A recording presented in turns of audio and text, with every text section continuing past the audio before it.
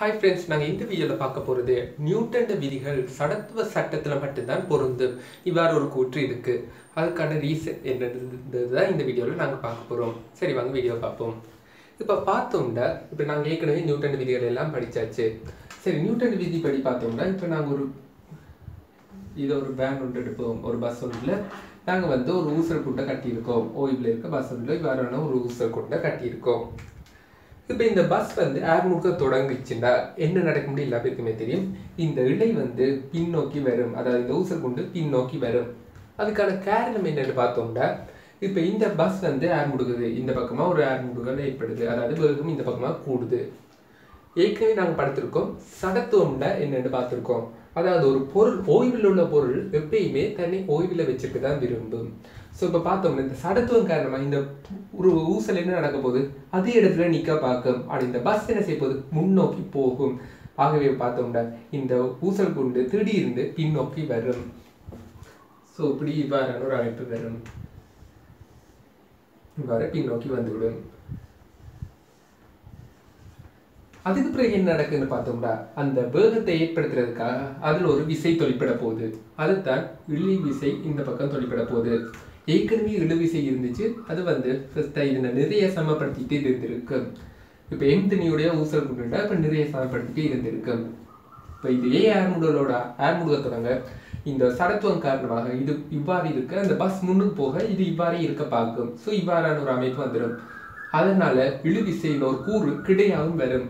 இப்போ உதாரணமாக பார்த்தோம்னா இது தீட்டா கோணத்தில் வந்திருக்குன்னு பார்த்தோம்னா ஏற்கனவே தெரியும். இதில் தொழிற்பட விசைகள், இதில் நிறையும் தொழிற்பட போகுது. இந்த ரெண்டு விசைகள் தான் தொழிற்பட போகுது.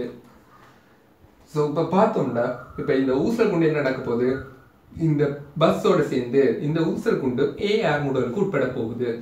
ஸோ கிடையான விசையை எடுத்தேன்டா எப் சமன்யம் எப்படி வச்சுட்டா டி இன்டூ இந்த கூறு எடுத்தேன்டா டி, இது டீட்டா. ஸோ இது டி கோஸ் டீட்டா கிடைக்கூறு வரப்போகுது. டி கோஸ் டீட்டா சமன் திணிவு தர ஆர் முடுகல் ஏஆருக்கு போகுது.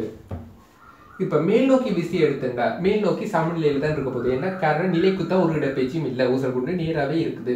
அப்படி எடுத்தோம்னா டி இன்டூ மேல் நோக்கி அந்த டீன்ற கூறு டி சைன் டீட்டாக இருக்க போகுது minus MG. R முடுகல் 0. So MG. So இதில் சுருக்கினீங்களா டி சைன் டீட்டா சமன் எம்ஜியாக வரப்போகுது. ஸோ இதை சுருக்கினீங்களா tan theta சமன் இதில் சுருக்கினா tan theta சமன் g/a இருக்க போகுது. தச்சில நீங்கள் டீட்டாவை இதோட அமைக்கிறது நிலைக்குத்தோடு அமைக்கிற டீட்டான்னு எடுத்தீங்கன்னா tan theta சமன் a/g இருக்க போகுது. அது நீங்கள் எடுக்கிற டீட்டாவை பொறுத்து. நாங்கள் எடுத்தது நான் இந்த கொடுத்த டீட்டாவை எடுத்திருக்கேன். சரி இப்போ பார்த்தீங்கன்னா இப்போ இந்த டி கோஸ் டீட்டா இழுவைன்னு ஒரு கூறு அந்த ஆட் முடுகளை ஏற்படுத்துவதா போது அதோட மேல் நோக்கி இருக்கிற கூறு இழுவையில மேல் நோக்கிய கூறு எம்ஜியை சமப்படுத்திட்டு இருக்கு. இதையே ஒரு நபர் இந்த பேருந்தில் இருக்கிற ஒரு நபர் அவதானிச்சா எப்படி இருக்குன்னு பார்ப்போம். பேருந்தில் இருக்கிற ஒரு நபர்ண்டா இங்க இருக்கிற இந்த நபர், சரி இதே மாதிரி இங்கேயும் இருக்கிறார்.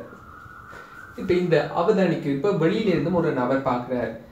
இப்ப வெளியில இருந்து ஒரு பார்க்கிற நபருக்கு தெரியும், அவருக்கு தெரியும் இவ்வாறு டி சைன் டீட்டா தொழிற்பட போது அது எம் இன்டூ ஏ ஆர் முடுகல்ல இயங்கி கொண்டிருக்கு. இவர் பார்க்க தெரியும். இங்கே நீங்கள் வெளியிலேருந்து பார்த்தீங்கன்னா பஸ் ஆர் முடுகிறது உங்களோட கண்ணுக்கு தெரியும். அதாவது பஸ் ஆர் முடுகினா ஊசல் குண்டு ஆர் முடுகும். இதை பார்க்க தெரியும் இல்லை இருக்கும் வேகத்தோட இயங்கிட்டு இருக்கும். ஆனால் இப்போ பார்த்தோம்னா பஸ்ல இருக்கிற நபருக்கு அவ்வாறான ஒரு இயக்கம் இருக்காது. ஏன்னா பஸ்ல இருக்கிறவர் தானும் அதே ஆர் முடுகளோட போயிட்டு இருப்பார். இந்த ஊசல் குண்டும் ஒரே ஆர் முடுகளோட போறதுனால அந்த பஸ்ல இருக்கிற அவதானிக்கு அந்த ஊசல் குண்டு ஓய்வுல இருக்கிற மாதிரி தான் தெரியும்.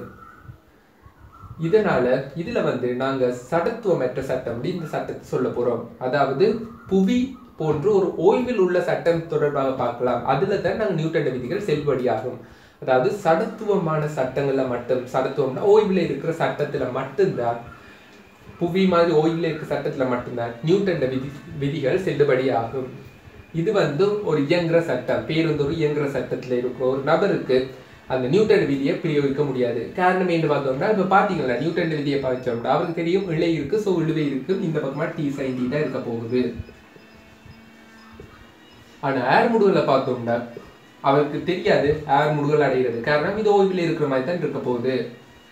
ஸோ வந்து ஆர் முடிவுகள் 0 ஸோ 0 இது வந்து பிழையானது. காரணம் அந்த நியூட்டன் விதிகளை சடத்துவமற்ற சட்டத்துல பயன்படுத்த முடியாது.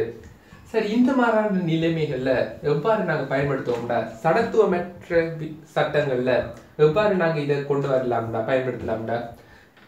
இவர் சார்பாக சடத்துவமற்ற சட்டத்துல நாங்க எடுத்தினோம்டா, சடத்துவமற்ற சட்டமா நாங்க எடுத்தோம்டா, இந்த பஸ்ஸுக்குள்ள இருக்க இந்த நபர் எடுத்தோம்டா, இப்ப இந்த ஊசல் குண்டுல தொழிற்பெற விசைகள் இதுல டி இருக்கு, mg இது தெரியும், இது டி சைன் தீட்டாவா இருக்கு. இதுக்கு ஏஆர் முடிவுகளை ஏற்படுத்திச்சுடா, அந்த ஏஆர் முடிவுகளுக்கு ஏற்படுத்த தேவையான விசை இது எம்ண்டா எம் இன்டூ ஏ விசை தேவை. ஸோ அந்த விசைக்கு எதிர் திசையில நாங்கள் இந்த எம்ஏ போடுவோம். இவ்வாறு ஒரு கற்பனை விசையை கொண்டு வரதன் மூலம் இந்த நியூட்டன் விதிகளை சடத்துவமற்ற சட்டத்துல கூட நாங்கள் வடிவ செய்தலாம், பிரயோகிக்க முடியும். உதாரணமா பார்த்தோம்னா இந்த நிலைமையில சடத்துவமற்ற சட்டத்துல தான் இந்த பிரியாணிக்கு பார்த்தீங்கன்னா அவருக்கு எவ்வாறு தோற்றமளிக்கும்னு பார்த்தோம்னா டி சைன் தீட்டா சமன் எம் இன்டூ ஏஆ இருக்கும். காரணம் இரு விசைகளும் சமன் ஓய்வில் இருக்க போகுது. டி சைன் தீட்டா இந்த பக்கமா இருக்க போகுது, எம்ஏ வந்து இந்த பக்கமா இருக்க போகுது. ஸோ ரெண்டும் ஓய்வில் அடையும். அதே மாதிரி மேல் நோக்கி டி கோஸ் தீட்டா சமன் எம்ஜிஆர் இருக்கும். ஸோ இப்போ பார்த்தோம்னா சடத்துவமான சட்டத்தில் மட்டும்தான் நியூட்டன் விதிகள் செல்லுபடியாகும். சடத்துவமற்ற சட்டம்னா ஏதாவது இயங்கி கொண்டிருக்கிற பொருள் இருந்து வேறொரு இடத்துல இருக்க ஆர்முகளை பார்த்தோம்னா அதைத்தான் நாங்கள் சடத்துவமற்ற சட்டம்னு சொல்ல போகிறோம். சடத்துவமான சட்டம்னா ஓய்விலிருந்து பார்க்குறது, சடத்துவமற்ற சட்டம்னா இயங்கி கொண்டிருக்கிற பொருள். சரி, அவ்வாறு இடத்துல இருந்து நாங்கள் பார்க்கும்போது என்னவா தோற்றம் அளிக்க போகுதுன்னு பார்த்தோம்னா அதில் வந்து நியூட்டன் விதியோட பிரயோகிக்க முடியாது. அதை பிரயோகிக்கிறதுக்கு என்ன செய்வோம்னா ஒரு கற்பனை விசை எம் இன்டூ ஏ ஆர் முடல் அடைகிற அந்த பொருள் அதோட திணிவு ஆகவே எவ்வளவு விசை தேவையோ அந்த விசையை வந்து எதிர் திசையில கொடுத்து சமப்படுத்துவதன் மூலம் அந்த நியூட்டன் விதியை அந்த பொருளை நாங்கள் பிரயோகிக்கலாம். இந்த வீடியோ கட்டாயமாக விளக்கி இருக்கும் நினைக்கிறேன். இதே மாதிரி மற்ற வீடியோக்களை பார்க்க எங்கள் சேனலை சப்ஸ்கிரைப் பண்ணுங்க. தேங்க்யூ.